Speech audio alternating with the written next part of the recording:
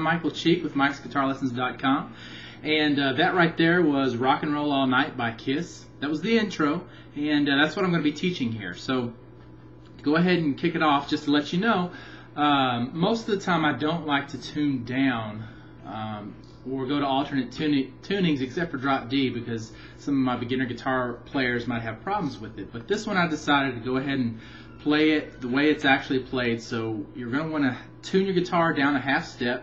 I do have lessons over that kind of thing on my website at Mike'sGuitarLessons.com, but you can also play this in standard. You'll just sound a little bit higher than I do, but it's just a half step down. So other than that, I'm playing one of the guitar parts here. There are actually two guitar parts going on at the same time with this intro, and I'm playing one of them. And I'll make other videos to fill out the rest of the guitar parts, and I'll put those on my website. But let's go ahead and get started learning this one so I can get this all in one lesson. So for the most part, this is based around three power chords. A D power chord, an A power chord, and an E power chord. But we do some variations off of them. Now what we're going to do here is start off with that intro part that you hear at the very beginning. It sounds like this. Okay? Now, what's happening there is I've got my first finger on the 5th fret of the A string. Okay? And I have my 3rd finger on the 7th fret of the D string. And then once I pluck both of those as a chord, just those two notes, I hammer on the 9th fret of the D string with my pinky. Okay? So my middle finger's not doing anything. My 1st, 3rd, and pinky are going to press down notes. So I play these two notes and then hammer with my pinky on the 9th fret of the D string. Okay? So what you're going to do is do that 2 times in a row, and then play one without hammering, so it's just 5th fret and 7th fret. Okay, so a little more time just in case you missed it. Okay, then I go ahead and put my pinky down on the 9th fret. So what I've got here essentially is just the 9th fret on the D string and the 5th fret on the A string. I play that chord once, and then I stop it, so I go, and then I play it again and pull off my pinky to where this 7th fret on the D string comes out. Okay?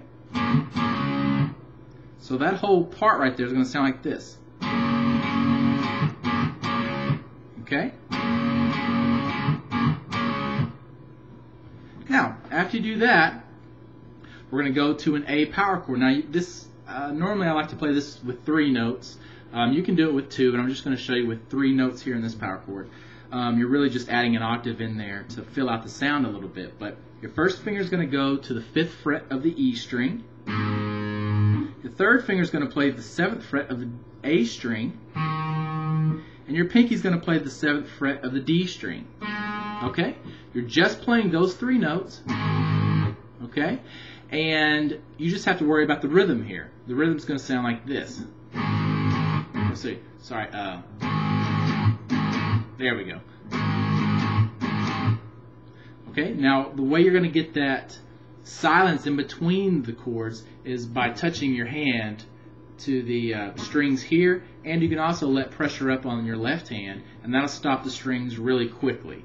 Okay, so you're playing the chord 5 times with this rhythm. Okay? Now, we're going to go to an E power chord and kind of do this same little thing we did before. And the E power chord is going to be right here. You're going to put your first finger on the 7th fret of the A string and put your 3rd finger on the 9th fret of the D string. Okay? So that's the power chord. Now we are going to have a hammer like we did before with your pinky on the 11th fret of the D string. Okay? Now the way you're going to do this is play this power chord twice and then play it a 3rd time and then hammer on that 11th fret of the D string. And then pick it back up and just play the chord normal again. Okay, so, okay, one more time. That's what it looks like. Okay, now, so far, we've got all our power chords here. The only difference is sometimes when you go back to this D chord, you're going to play it the way you did this E, where you go. Okay? The only time you play that intro part is at the very beginning and when it repeats during the song. And you kind of saw that as I played along with it at the beginning.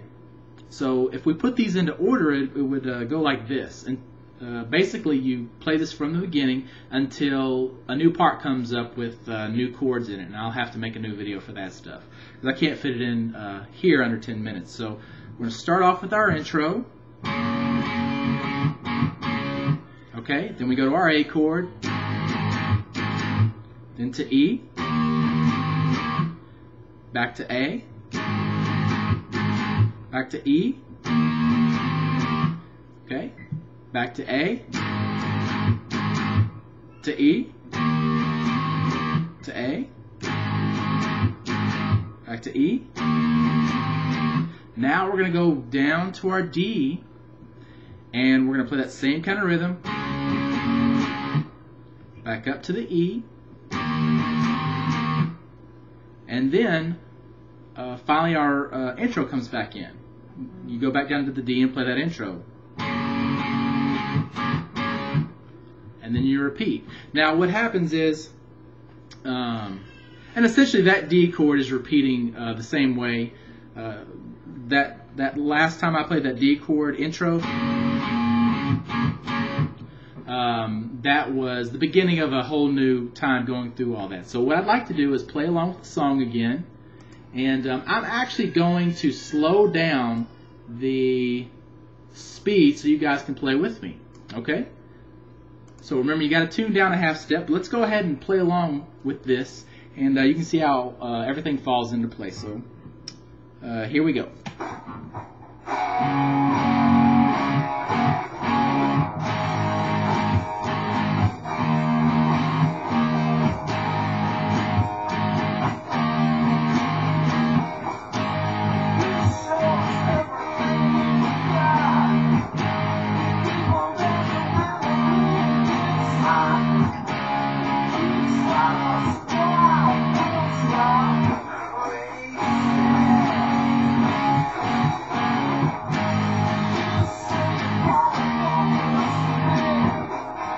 Okay, you get the idea. You just keep repeating that until the next part of the song comes up.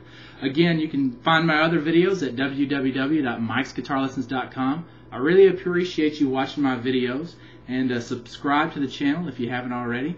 And good luck with the song. Thanks for watching.